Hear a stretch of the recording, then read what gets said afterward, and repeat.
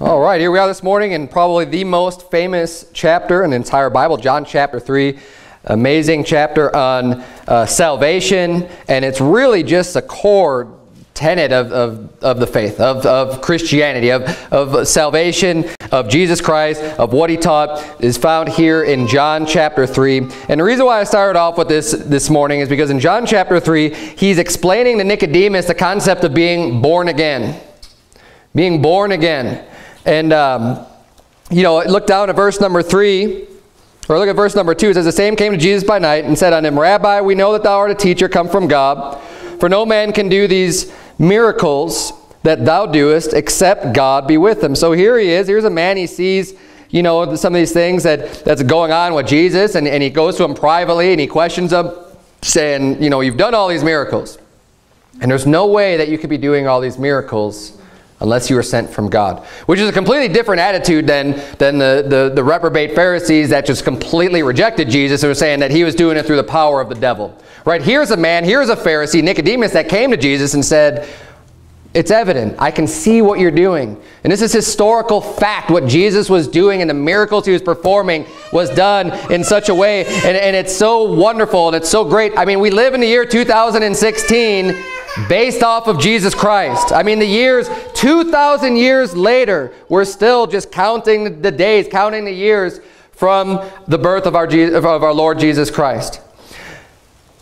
The impact that he had on the world is phenomenal. And the fact that Christianity still is around today, I mean, the things that he was doing, you can't just overlook this, right? He was literally going around and healing people and raising people from the dead and doing all these great, wonderful miracles that was evident by all the people around at that time. And it's historical fact that he was doing these things. But look at what he says in verse number 3. So he comes to him and he says, look, we know that you got to be from God. And he's basically asking him, what do you have for me? What can you teach me? Verse number 3, Jesus answered and said unto him, Verily, verily, I say unto thee, except a man be born again, he cannot see the kingdom of God.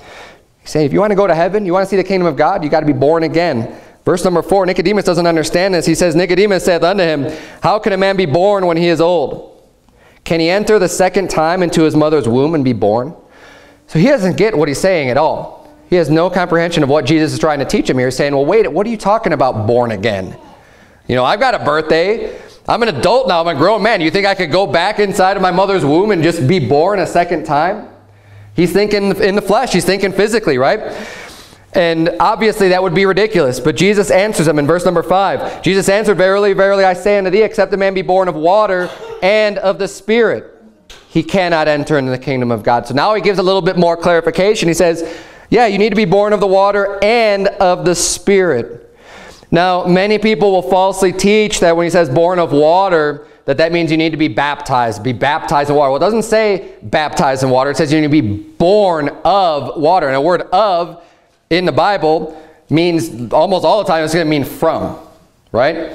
It's born of or born from water and of the Spirit or from the Spirit. And then he clarifies it even more in verse 6. That which is born of the flesh is flesh, and that which is born of the Spirit is spirit. There's two births. One birth of water, one birth of the Spirit. There's two births. One birth of flesh, one birth of the Spirit. Now the flesh birth is literally when the mother's water breaks at the time of delivery of the child. It's a physical birth. We've all experienced that in this room. We're here, we're breathing.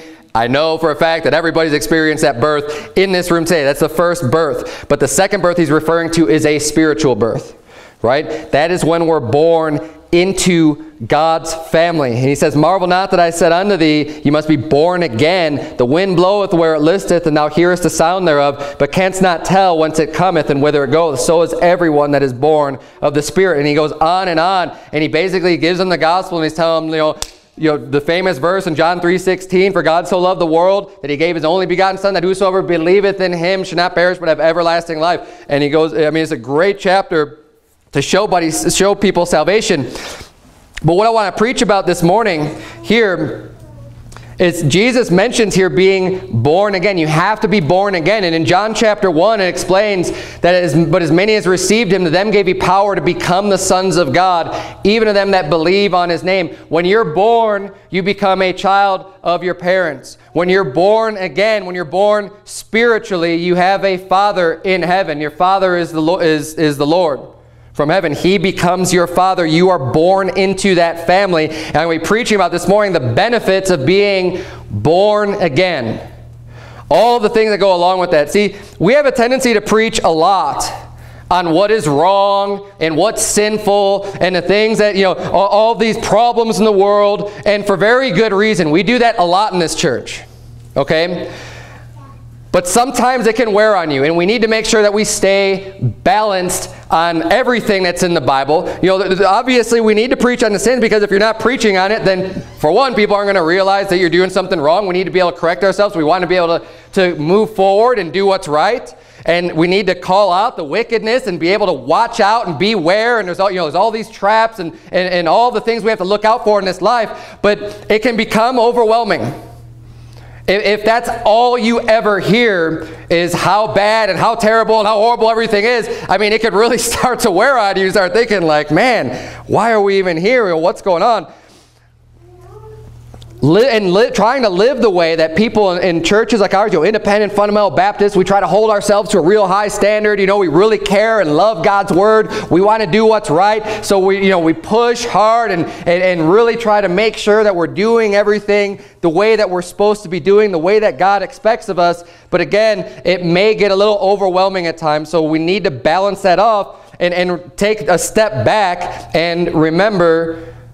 And what we're preaching today, remember that we're in a family. We're in God's family. I'm going to preach some of the benefits of being born again.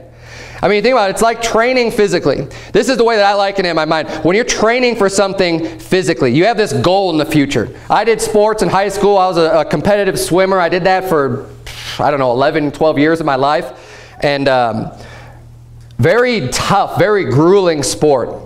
It's very, very tough physically, and it's very, very tough mentally. It's one of those sports where it's pretty individual, and you have to be able to push yourself if you're going to succeed.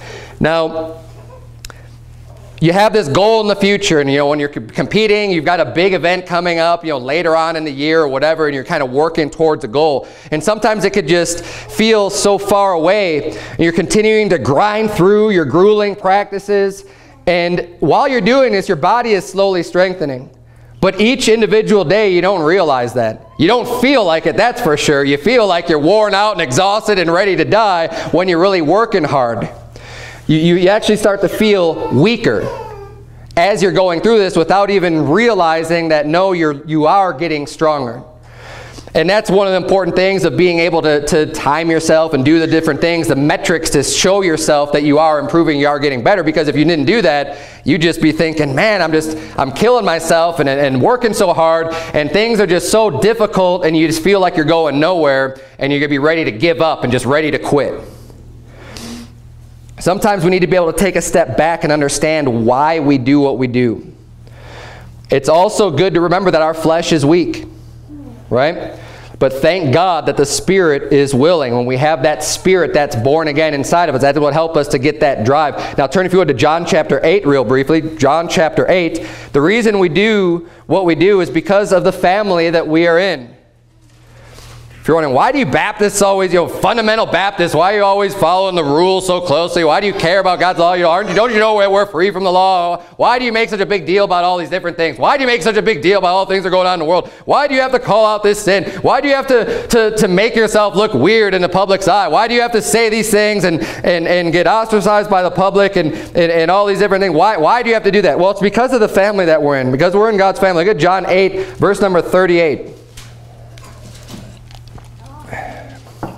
Jesus is speaking to some of these Pharisees that rejected him in John 8:38. He says, I speak that which I have seen with my Father, and ye do that which ye have seen with your father. He's saying, I'm just doing the things of my Father. I'm of my Father's household, and I'm doing all the things that he told me to do, and everything that he does, I follow it, I learn from him, and I'm doing what my Father taught me to do. He's saying, you do what you've seen with your father.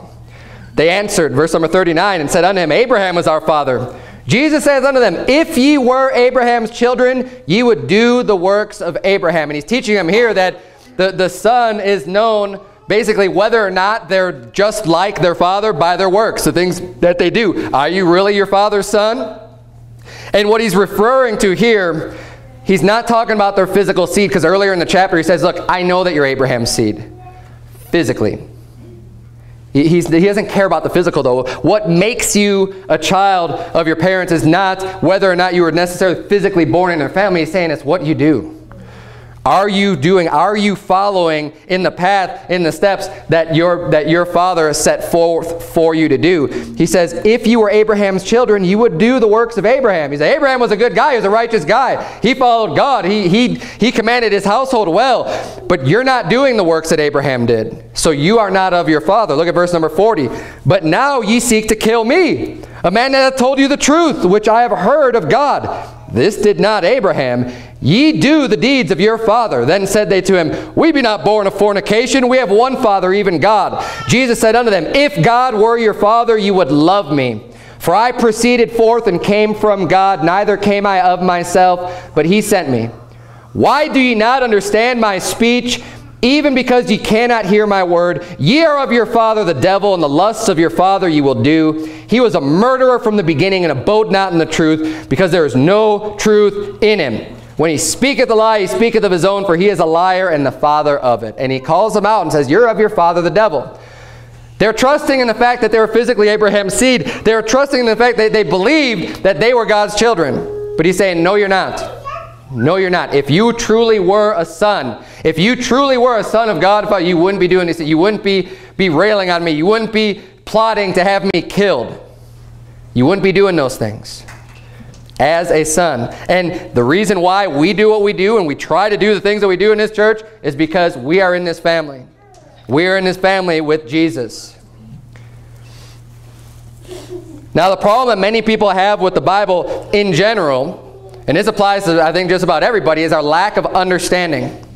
It really mostly will just all boil down to a lack of understanding. If you're being honest, if you're looking at the Bible and you say, you know, there's things in here that may not have any benefit for you whatsoever. Sometimes people even think that there's things in the Bible that are going to hinder you, that are bad for you if you follow these things. It's a lack of understanding. Because everything in the Bible is good for you. Every word of God is pure. Every word of God is true.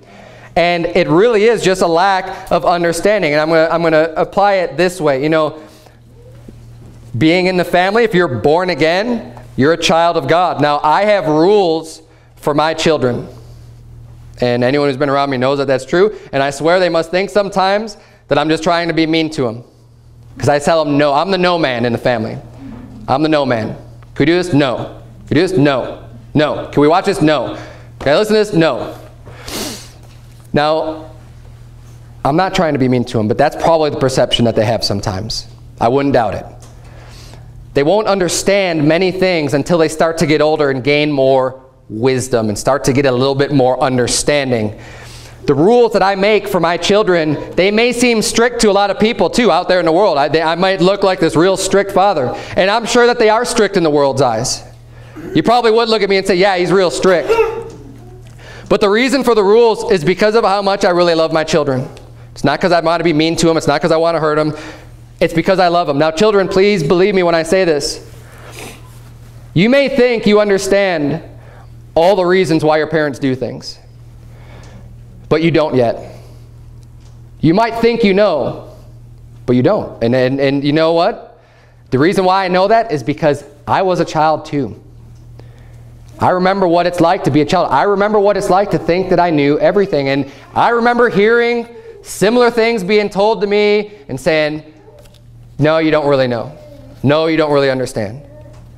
And it's a common thing among all children to kind of think that way. To be thinking that, no, but you don't understand why my situation is just a little bit different. You don't understand what's going on with me. Yes, I do. And yes, adults do. And people who have been around for a while know. People who were children once and are grown now, we know what it's like. We know the problems that you face. It doesn't matter how the culture changes as much. It doesn't matter what things are going on externally. We know what the struggle is like. We know what things you're going through. And when you don't understand what your parents are doing and why they're doing. When you have a loving family, you have loving parents, you don't understand why they're doing things, it's just because you need to get a little bit more wisdom and understanding. There are things that come with time that you can't rush through. You can't just absorb everything all at once. There's nothing wrong with being a child, but a child needs to grow. It's a fact of life, and it's something that you need to be patient with and learn how to get through. There's many things that you simply can't understand until you get much older. There are certain things that I didn't even understand until I became a parent, and I didn't become a parent until I was in my 30s. I mean, there's just certain things until my child was born. There's things I couldn't fully grasp and completely understand until I had a child there. Just being a father and being a parent, there's a lot of things that you learn and you could understand a little bit and get a little bit of a feel for it, but until you actually see your child, this small, helpless little life that needs you to raise them, and they have a whole life ahead of them, and that your job is to teach them and to train them and to bring them up and do all these things for them, you don't realize what impact that has on your life until you're there. And there's a lot of things that you gain through time. Take it from someone who's already been through that time in life. I'm only 39 years old. You might say, only? I'm only 39 years old. And I'm honestly excited to get older, because I can already see the amount of learning that I've got, the wisdom and the knowledge I've received in my short years. And every year, and I could think back of the things I knew 10 years ago, 20 years ago, and I can look at kids now that are like 20, 21, 22, and to me, they look like children, really, really young. And I'm not saying that to be mean or anything like that. It's just the amount of understanding that is there when you're at that age is still so far, and this is why the Bible puts such an emphasis on honoring the older people. Honor the elders, honor the people, the hoary head, rise up before them. People gain wisdom through time, through years. And even as a child, however old you are now, think about how much more you know than you did 5 years ago or 2 years ago. You could see the growth. You can see how much is there. I remember some things from my own childhood. I remember being a teenager and being so mad at my parents when I was 13 years old because they wouldn't let me go to a Metallica concert with my friends. Now, I was not raised, obviously, in an independent fundamental Baptist church. Okay, I was really worldly, but, it was what it was. But you know what? I thank God that my parents still loved me enough to have rules for me. They loved me enough to say no. I didn't understand it at all at the time, and I kind of threw a fit about it. I was being a little brat about it. I was a jerk. I don't remember exactly everything I did, but I kind of shunned them for like a week. And I remember it was in December, and the concert was coming up, and all of my friends, they can all go, and their parents would let them go, but not me. Right? I was the odd one out. I wasn't allowed to go there because I was thinking, well, what do you think could possibly happen to me at a Metallica concert? When I'm 13, I could take care of myself. Yeah. I thought I knew. I thought I could handle myself. I'm going with some friends. Nothing's going to happen. Now, they did end up compromising on that. My dad ended up taking me. And I think they shouldn't have even done that. The way that I acted, never should have even done it. And then came spring break. I was a senior in high school, right? 17 years old. Now I'm a lot older, right? Now I really know what's going on. All my friends are going to Cancun, Mexico. Good idea, right? Send the teenager off to Mexico for spring break. Yeah, that sounds like a really good idea. So again, my parents said no. Wouldn't let me go. Wouldn't let me do it. And again, I was furious. Could not understand how they can do such a thing. How can you do this when everybody else's parents, it wasn't everybody else, but at the time it was everybody else's parents, they all let them go. I thought I knew it all, but they did the right thing, and it was for my benefit. And I couldn't understand it at the time. I really couldn't understand how much they actually loved me and cared for me at the time. I thought it was the worst thing in the world. I mean, I really did. I never thought, like it took me so many years later to be able to reflect on that and look back and realize, you know what, my parents really did love me. They really did care about, they cared about me enough to be able to say no when I was able to, when I was throwing the worst fits, you know, and making them feel horrible for their decision and doing everything that I could to try to guilt them. That shows you, that proves to me how much they actually cared by being able to stand their ground and say no. As I was growing up, I had a couple of friends that had parents, or usually a parent, because most of my friends came from split homes. And unfortunately, you know, the split homes, their family life wasn't nearly as good as the people who had parents that are together. But they had a parent that would let them drink alcohol, drink booze, get drunk as long as they would stay home. And they allow them to invite their friends over, right? So the thing for me when we were young is, hey, we're going over to so-and-so's house, right? Just tell their parents, oh yeah, I'm going to spend the night at a friend's house. I'm going over here, I'm going over there. And we go over this guy's house and have a party, right? And everything was good because his parents would even go out and buy the alcohol for us. They'd provide the booze as long as we just stayed there. Everything was good. Great parents, right? Great life. Well, at the time, I thought it was great. Hey, we could hang out, we could get drunk, we could play cards, we could have all this fun.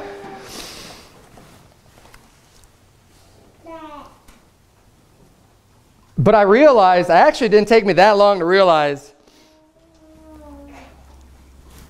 how much better it was having parents that wouldn't let me do those things.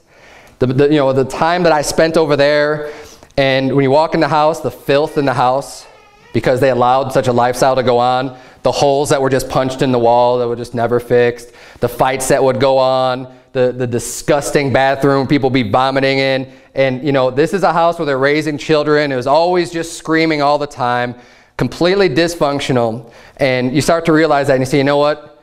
Yeah, this may seem fun to me at the time, but I'm glad I don't live here. And that's what happens. And that's a family where, you know, the parents are thinking that, oh, they're being buddy-buddy with their kids, and they think they, you know, love them so much when they hate them. You know, that's not an environment for a child to be in. But see, when I was younger, it was a lot harder to see that. I still didn't have the wisdom and the understanding at the time. I just thought it was cool. I thought it was fun. I thought it was great. If I could choose my parents when I was young, if you could line up just a whole bunch of parents, as people I knew, and just say, you know, choose who you would want to live with. Who would you want to be your parents? I would have made the wrong choice, 100%. I definitely would have made the wrong choice. I would have gone with the most permissive, the most do whatever you want, the most out of my life, the most just let me do whatever I want to do. That's what I would have chosen as a child, and I would have been a fool. It was a foolish choice because I don't know any better. I wouldn't have liked all the rules. I wouldn't have liked the discipline. I would have wanted parents that would just let me do what I wanted to do. And I would have ended up choosing parents that didn't love me.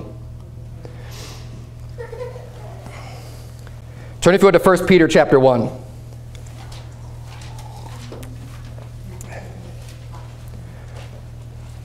We're talking about the benefits of being born again. We're born into a family, and thank God we're born into a family with a God that a Father that loves us. You know, that Father has rules for us. The Father cares about what we do with our life. The Father's going to say no when we want to do some things that maybe we want to feel good in our flesh. So the Father's going to say no to a lot of things. But it's because He loves us. And we need to understand that. We need to realize that the Bible is not here to just restrict you and keep you back and withhold from you and make your life miserable. It's for your benefit. The rules that I have for my children, it's for their benefit. It's for their good. I don't want them getting their faces just stuck in their devices all the time. It's not good for them. It's going to inhibit their learning capabilities. It's going to inhibit their imagination. It's going to inhibit their thinking skills by just having these things just flashing in front of their face all the time. I'm not going to let them just eat whatever they want. I'm not going to let them eat all the sugar and all the snacks and all the candy and all the junk because it's not good for their bodies. It's going to make them unhealthy. In the long run, it's going to be very bad for them. They're going to be miserable. They're not going to want to have these diseases in 10, 20 years, 30 years, 40 years as a result of what I did to them when they were young. When you're young, you don't always understand those things. And honestly, In God's eyes, you think about the amount of wisdom that he has, we're pretty young spiritually. Now, we're all at different stages and levels, but I'll tell you what, no matter what stage you're at, compared to God, we're all very young. We're all very young, and we need to realize that and have the faith enough to say, I don't know everything, but I know that God is true, and I know that God loves me, and I know that God cares about me and wants what's best for me. So I'm just going to listen to what he has to say. If my own children can understand that mom and dad love them. Because it's not just rules at our house, right? I mean, obviously there's a lot of other things that go on that we prove and we show them that we love them. I mean, you ask any of my kids if mom and dad love them, I guarantee you they'll say yes. And it's not because they're afraid that dad's going to beat them if they say no. There's nothing to do with that, because that would never happen anyways. You ask every single one, they love their parents. Because we show that to them. We make it known, we make it evident by the things that we do for them and everything else, but there's also rules. We need to understand, hey, there's a lot of things that God does for us. First of all, recognize those and understand the love that God has for us. And then have the faith to say, God does care about me. God does love me. God does want what's best for me. So I'm just going to, even if I don't understand it, I'm just going to do what he says. Because I believe that he actually cares about me and cares about my best interests. One of the benefits of being a son is there's an inheritance. Benefits of being born again. You're born into God's family, there's an inheritance. 1 Peter chapter 1, look at verse number 3. Blessed be the God and Father of our Lord Jesus Christ, which according to his abundant mercy hath begotten us again unto a lively hope by the resurrection of Jesus Christ from the dead, to an inheritance incorruptible and undefiled, and that fadeth not away, reserved in heaven for you, who are kept by the power of God through faith unto salvation, ready to be revealed in the last time. What an amazing God for you. Reserved in heaven for you. God has a place. He has a spot. He has an inheritance. It's laid up for you. He cares about you. He wants you to have something. And after you get through this life, you're kept by the power of God through faith in Jesus Christ. You're kept. He keeps you ready to be revealed last time, and he gives you an inheritance because you're born into his family. Look at 1 Corinthians chapter 2. 1 Corinthians chapter 2.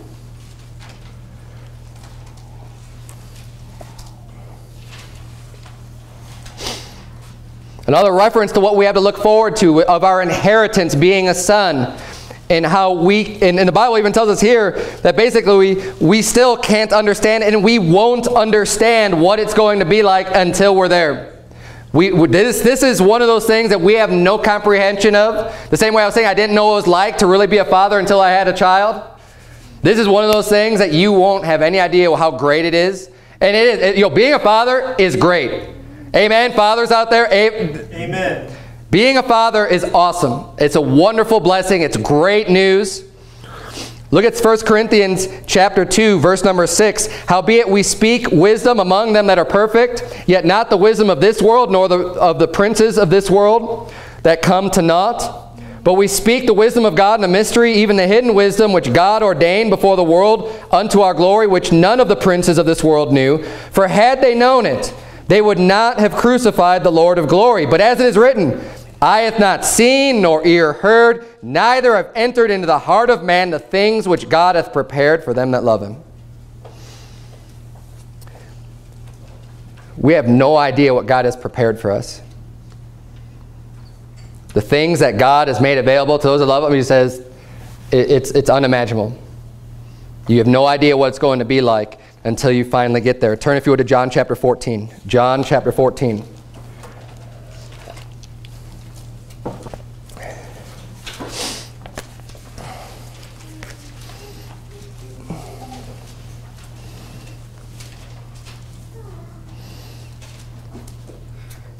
The Bible says that we are and were created for his pleasure, for God's pleasure.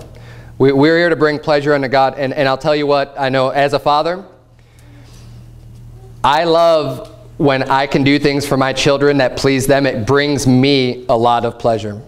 Now, God, don't get me wrong on this. It's not that God is just there for us. right? Like for our benefit.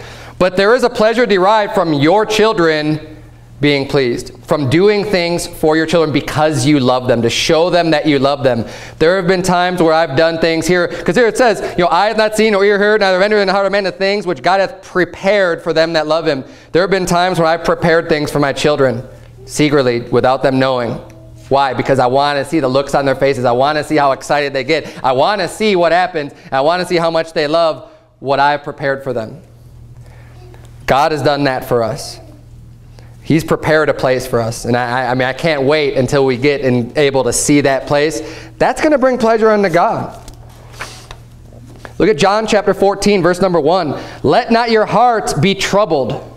And again, this is supposed to be an encouraging sermon this morning. We're looking at the benefits of being born again. We're taking a step back from listening about all the things that we need to be aware of and watch out for and the wickedness in the world, because it's very relevant. It's very there. It's trouble. There's things we have to look out for. But let's just take a step back and just look at who we are and what we got to look forward to. Look at John 14:1. Let not your heart be troubled. You believe in God, believe also in me. In my Father's house are many mansions. If it were not so, I would have told you. I go to prepare a place for you. And if I go and prepare a place for you, I will come again and receive you unto myself, that where I am, there ye may be also. God's got a place prepared for us.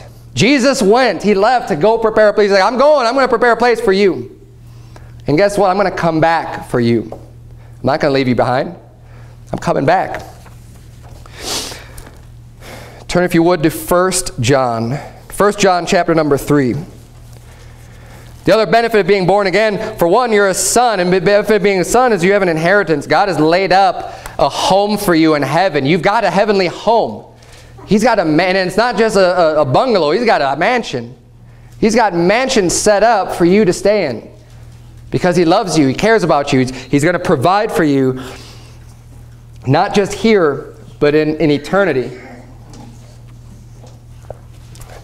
But the other benefit is that when you're born again, you're born into a family. You have brethren.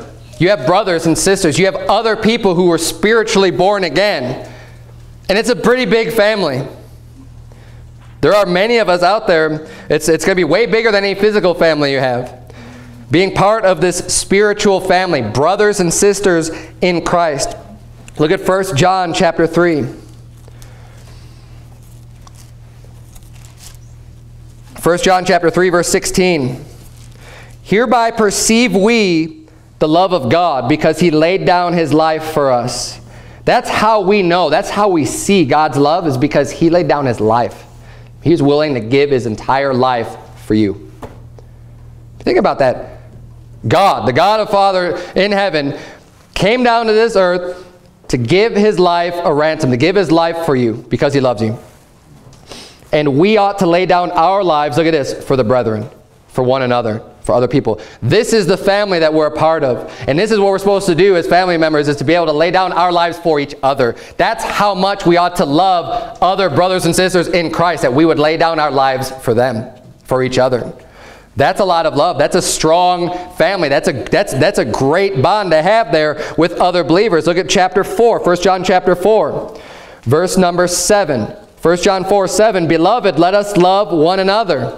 For love is of God, and everyone that loveth is born of God and knoweth God. He that loveth not knoweth not God, for God is love. In this was manifested the love of God toward us, because that God sent his only begotten Son into the world, that we might live through him. Herein is love. Not that we loved God, but he loved us and sent his Son to be the propitiation for our sins. Beloved, if God so loved us, we ought also to love one another. Jump down to verse number 20. If a man say, I love God, and hateth his brother, he is a liar. For he that loveth not his brother whom he hath seen, how can he love God whom he hath not seen? And this commandment have we from him, that he who loveth God love his brother also. This is the way that God runs his house. He's saying that, you know what, if you love me, then you better love your family. You better love your brothers and sisters. You need to love them the same way that I love you. That's the way God's family works. And this is the way God says the family is ought to be. Go to chapter 5, 1 John chapter 5, verse 1. Bible reads, whosoever believeth that Jesus is the Christ is born of God, and everyone that loveth him that begat, loveth him also that is begotten of him. Everyone that loves God, that has begotten you, your spiritual birth, it says everyone loves him also that is begotten of him. You love your brothers and sisters in Christ also. By this we know that we love the children of God, when we love God and keep his commandments. For this is the love of God, that we keep his commandments, and his commandments are not grievous. They're all tied together. God's love for us, his commandments. You know, why do we preach the commandments so much? Because we love God. Because we love each other. We want to show God our love for him. We want to disobey him and keep his commandments. We respect God. The same way that my children respect me when they obey my commandments, when they listen to what I have to say for them. But the commandments are good. They're not grievous.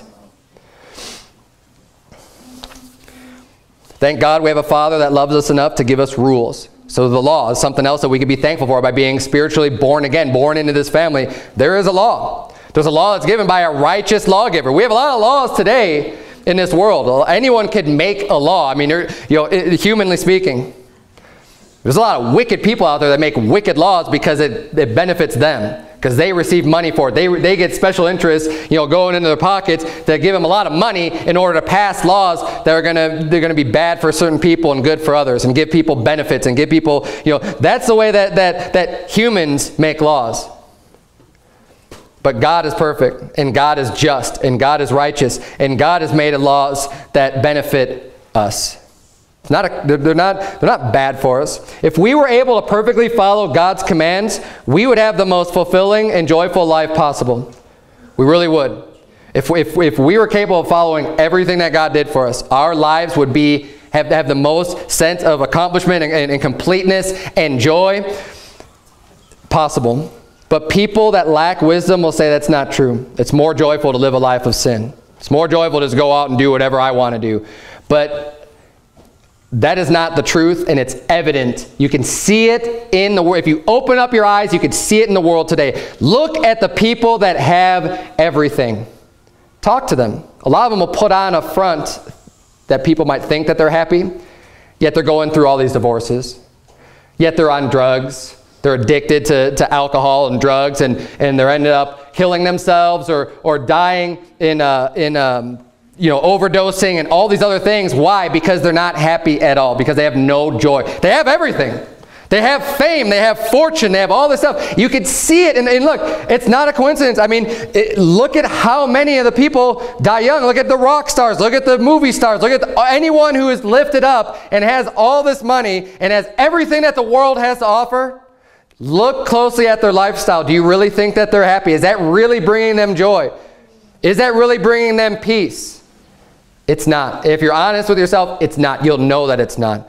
When you start going after money as a source for your contentment or for your happiness, it's never going to be enough, ever. And it's going to eat you up. And inside, you could have as much, all the goods and all this stuff, it's never going to be enough for you. There's still going to be something missing. It is vanity. It's meaningless. The more you get, the more you're going to realize, this is stupid. This stuff is meaningless. And what it is a big facade. This big commercial world that we live in. Oh, you need to have this. This is the best thing since sliced bread. This is awesome. You need to have this gadget. You need to have this tool. You need to have this boat. And make things look so fun. You see the little video clips. Man, that looks awesome. And then you go and do it. It's like, well, it was all right. That was pretty fun. You forget about it and move on. And if you could just fill your life with all that stuff, you're going to realize very quickly it's empty. There's nothing really there. But when you got a Father that loves you, that's looking out for you and wants you to avoid the pitfalls and the traps and the things that are actually going to bring you more sorrow and more grief than actual joy, that will give you contentment and true contentment, where you're not going to care about all the other things of this world. And then when you start to realize that, hey, you could work real hard and gather and accumulate all these toys and all these goods and fill up my house and get this really big house and have all this stuff, and then you realize one day you're just going to die anyways, and that stuff's going to be burned up, it's just going to be gone, It's going to decay. It's going to rot. It's going to come to nothing. Everything is going to happen like that. Everything goes away. And one day, you're not even going to be here anymore. But when you realize that, you know what, this isn't my home anyways, I have a home in heaven. I've got a much better home. I've got a mansion built up there. I've got a place that God himself has prepared for me. You got something to look forward to. You got something to realize, hey, this is eternal. This is enduring. That does not corrupt. That does not get old. That is not going to be destroyed. So why live for the things of this world right now? It's here for a moment. It's gone.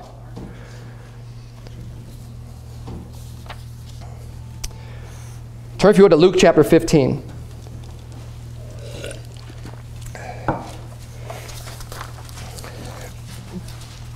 The benefit of being born again. We're a son. We have inheritance. We have brethren. We have brothers and sisters that are supposed to love us enough, and we're supposed to love them enough to lay down our own lives for them. We have that type of a family. We have a father that loves us enough to give us rules, to look out for us, to try to protect us, to try to guard us, to try to help us to get in the right path and to teach us right from wrong. I mean, that's what the law is. It's telling you this is wrong, don't do it. This is right, do it. I mean, that's really what it is. It's instruction. It's telling us, don't do these because this could be really bad for you. I mean, really, how bad is it? Don't steal. Yeah, that's pretty good words to live by. What's going to happen if you become a thief and start stealing from people? Someone's going to get really angry, and it's going to come back to you. And that won't be good for you. What happens if you like to commit adultery? Hey, don't commit adultery. Yeah, one day you're going to get caught, and that woman's husband's going to find you and shoot your brains out. And it's not going to be good for you.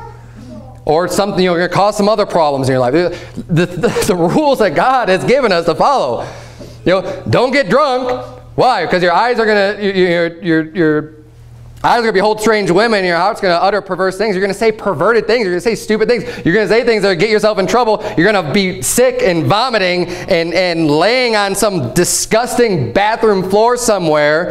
And who knows what might happen to you? Who knows who might defile you? These are good rules to live by. Okay, God's looking out for you. He's not, oh man, God just won't let me have any fun. Look, I've been there.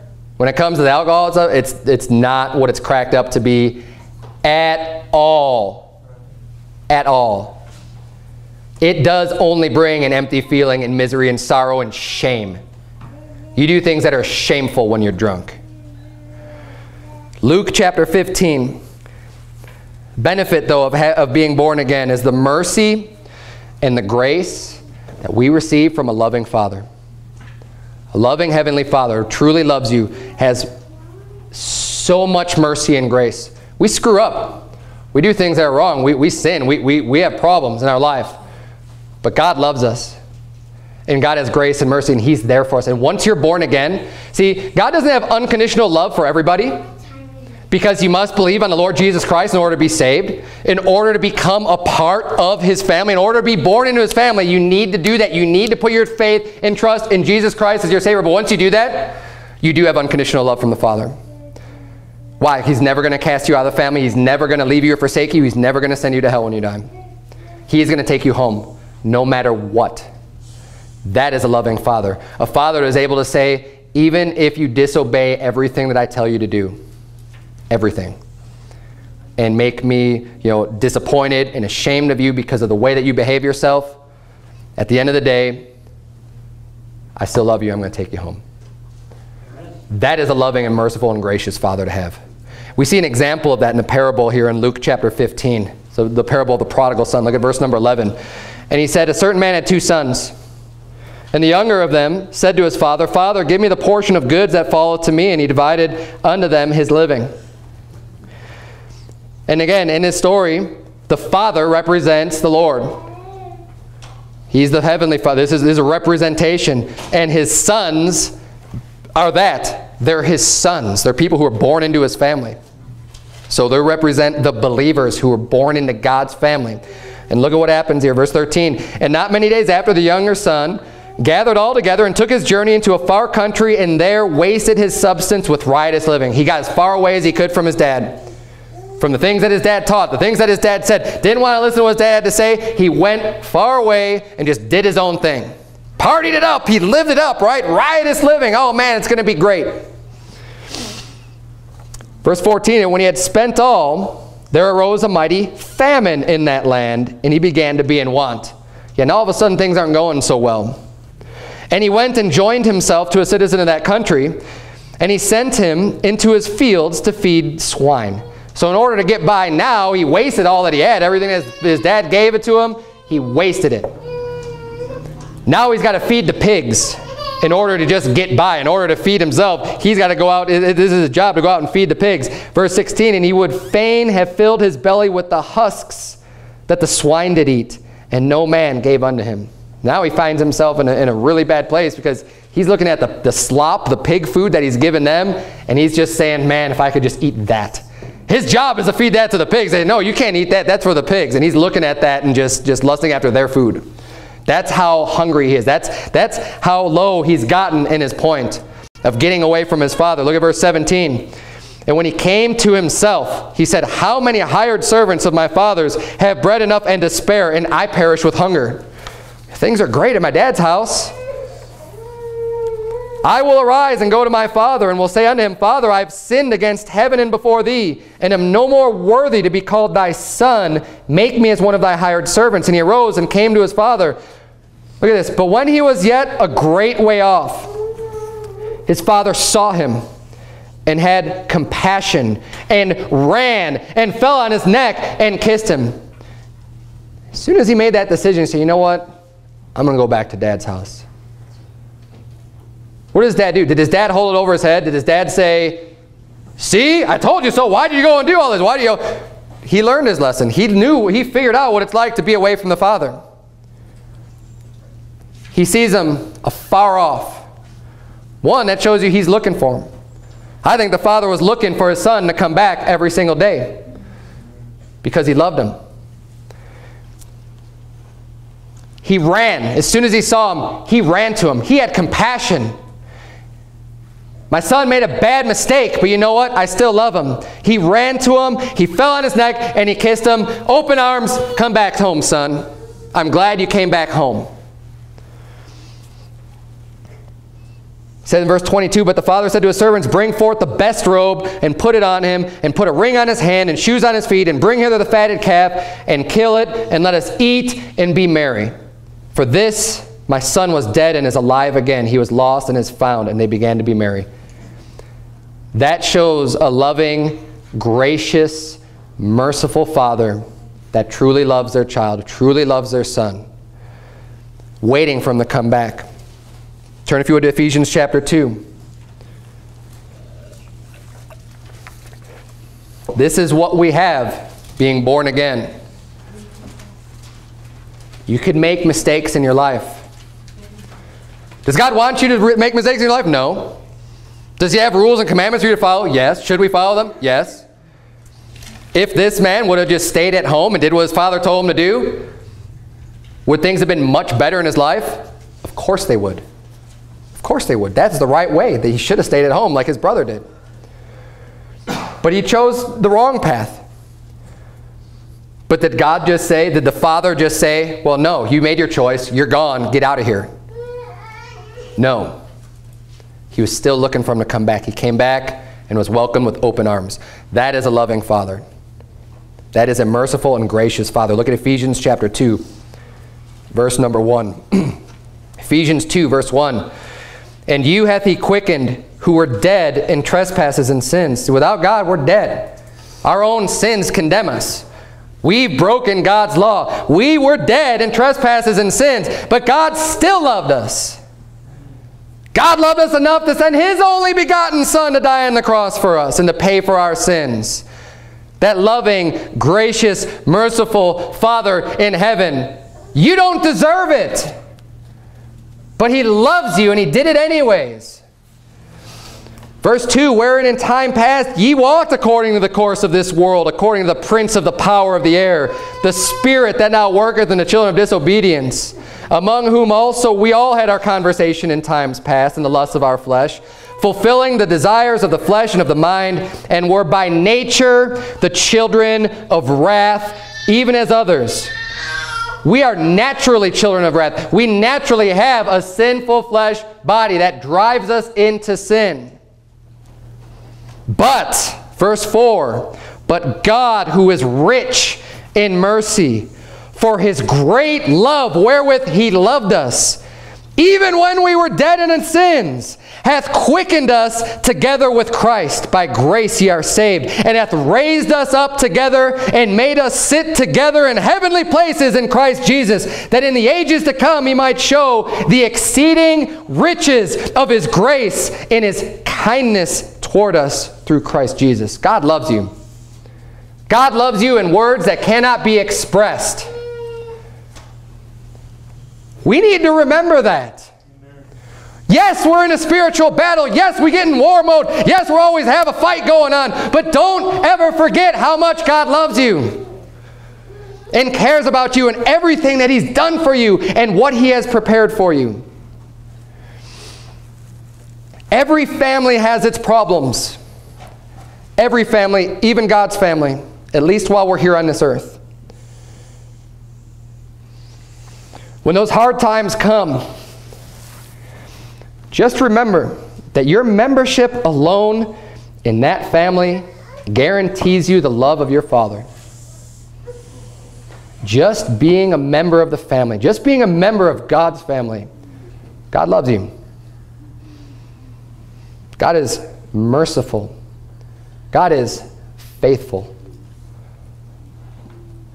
God's words stand. When God says something, he won't back down from it. He won't ever lie. Men may lie to you. I know there's people who have grown up maybe in families, and I'm not necessarily anyone here, but people have grown up in families where they didn't have a good mother or a good father. They had parents that let them do whatever they wanted. They didn't have rules for them. They may have told them things and lied to them. They may have made promises to them and backed out of their promises. They may have been horrible parents that didn't actually love their kids. But you know what? If that's the case, if you're born again, you're born in God's family, that's not who God is.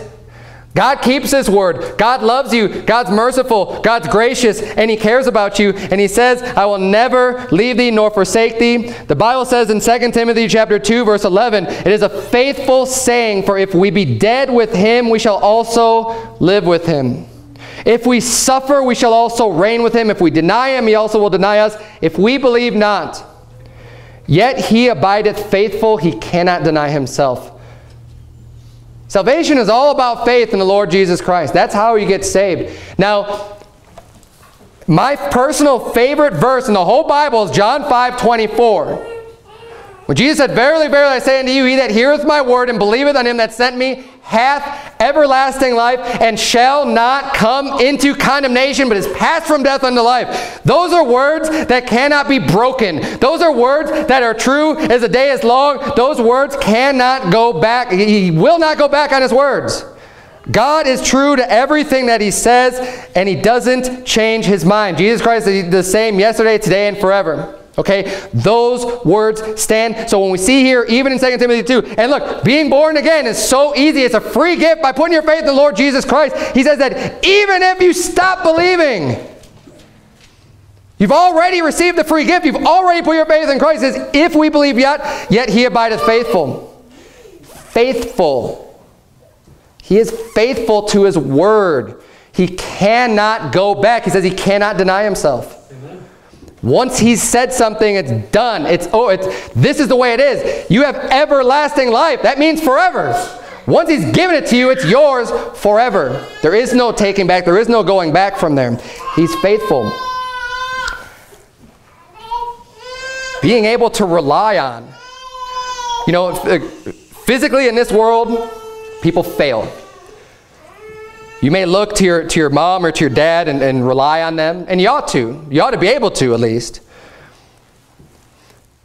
But sometimes we fail. God never fails. Amen. We could rely on our Heavenly Father for everything without fail. That is some good news. Everyone that is born again has a heavenly Father that loves them more than they will ever know. More than you will ever know. We have a Father that has rules for us because he loves us. We have a Father that is merciful. Thank God for that. We have a Father that was willing to give his life for us. We have a Father that has prepared a wonderful place for us. Let's bow our heads and have a word of prayer. Dear Heavenly Father, Lord, we thank you so much for who you are. We thank you for saving our wicked souls, dear God. We thank you for giving us that free gift of salvation. We thank you for our eternal life. God, help us as we struggle with our battles and the daily fights that we have and this flesh that's driving us to sin and to get us into trouble, dear Lord. As we have all these problems and we have all these struggles, dear God, I pray that you would please help us to be able to just take comfort and just to remember whose family we're in and who you are. God, help us never to be forgetful of that. Help us to take strength and encouragement in that so that we could continue to move forward, that we could realize and have the faith that, hey, this home, this place is not our home. This world is not our home, dear God. We're just passing through. We're just waiting to get to what you've prepared for us. And in the meantime, we're going to do what you've told us to do, and we're going to work hard as your children, that we could actually try to live up to your name and that we could live up to our word. We could see how much that you are faithful and true to your words, dear Lord. Help us to be faithful and true to the things that we say and the things that we do. Help us to have the love towards others that you had towards us, that we could truly love and care about one another, our brothers, our sisters in Christ, dear Lord, as well as the sinners and the unsaved, dear God. Help us to be able to go out and bring the love that you have for them. God, we love you. We thank you. It's in Jesus Christ's holy name we pray.